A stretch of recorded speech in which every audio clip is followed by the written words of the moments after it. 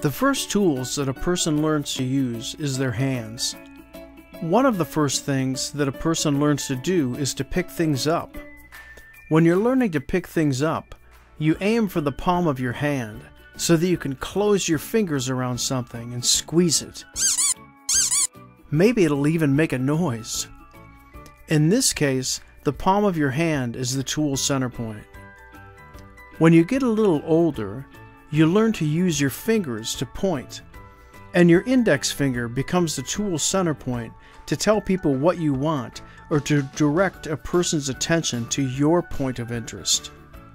At some point in your development, you learn to move your hands to move the tool center point of simple tools so that their tool center point becomes an extension of your own hand.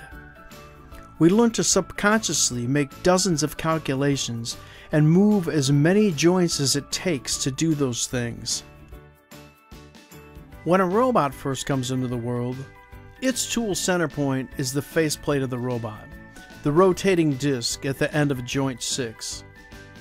When the robot is commissioned for work, the geometry of the mounted tool is added to the faceplate, so that the end effector's tool center point is now an extension of the robot. The idea of a tool center point can seem like a strange abstract thing, but after you realize you've literally been working with them your entire life, the idea becomes as familiar as the palm of your hand.